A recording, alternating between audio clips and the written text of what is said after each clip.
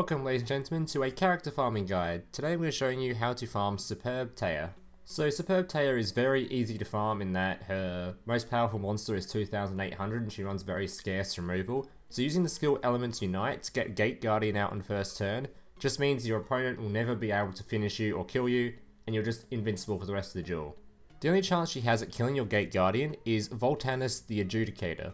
Basically how this card works is whenever she activates one of her counter traps, she can then destroy her entire monster board and special summon it from her hand, and for every monster destroyed, she gets to destroy one of your cards. So simply the easiest way to get around this is to never activate any kind of card effects or any trap cards, anything like that, when your opponent controls a monster. Every turn she'll play one monster, you kill it with your Gate Guardian. Then when she has no monsters on her board, you can safely activate your trap cards and stuff. Even if they do get negated, your opponent will never be able to summon this big boy to kill off your Gate Guardian. So that's essentially how you beat Taya. But to farm Taya, you use a simple Gravekeeper's Vassal combo. So you've probably seen this before. Gravekeeper's Vassal allows you to turn all battle damage into effect damage. Combine this with 2 union attacks, which add up all attack damage of all monsters on your field into one card, but does not allow it to do battle damage, which is why you use Gravekeeper's Vassal, because it turns into effect damage.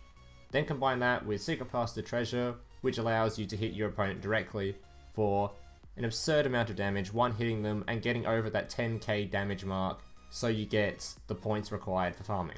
This deck also runs Jinzo. This is to make sure that your combo will be able to go through without Taya negating it or somehow stopping it. Basically on your second to last turn you activate Caligo Claw Crow to special summon that to the board so that you can use that as tribute summon for Jinzo, so that your very next turn you can use your combo to one hit your opponent. This deck also runs Counter. This is a card that basically stops your opponent activating counter traps. I suggest you save these to try and make sure that your Jinzo summoning becomes smooth or your combo is smooth in case you make an error somewhere. It's generally good to just keep this around. You can use it just to make sure your draw cards go off so you can draw quickly, as if you don't draw quickly, Taya will outdraw you and kill herself before you get to activate your combo. So a couple of tips for this deck. First of all, you do want to make sure you activate at least one good Goblin Housekeeping during the duel, as this makes sure that Jinzo will not be the bottom card in your deck, as if he's the bottom card in your deck, you're gonna have a bit of trouble. The next tip is that good Goblin Housekeeping, you normally want to target your Thunder Dragons, as when you activate your good Goblin Housekeeping and send one of your Thunder Dragons back into your deck, you can then activate another Thunder Dragon to bring that Thunder Dragon back to your hand. So it's as if you never sent anything back to your deck, therefore thinning it out. One thing though that doesn't synergize very well is those two tips that I just gave. So if you do use good Goblin Housekeeping on a Thunder Dragon, make sure you use another one to make sure Jinzo is not on the bottom of your deck. It doesn't really matter too much about making sure Jinzo isn't on the bottom of your deck, as it's still a low chance that he is there, but if he is there, it does kind of make the game pretty difficult. The last tip I want to give is make sure to watch out for both players' deck sizes. This is because, first of all, you want to make sure you have no cards left in your deck if you can, as that will give you the cards on the brink, which makes you get more points towards your farming.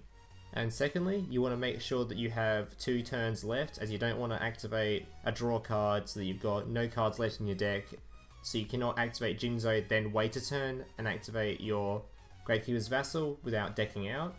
And lastly, Taya will quite often draw herself out to the point where she draws so fast it outdraws you, and she decks herself out. So you want to make sure you want to kill Taya before she does that.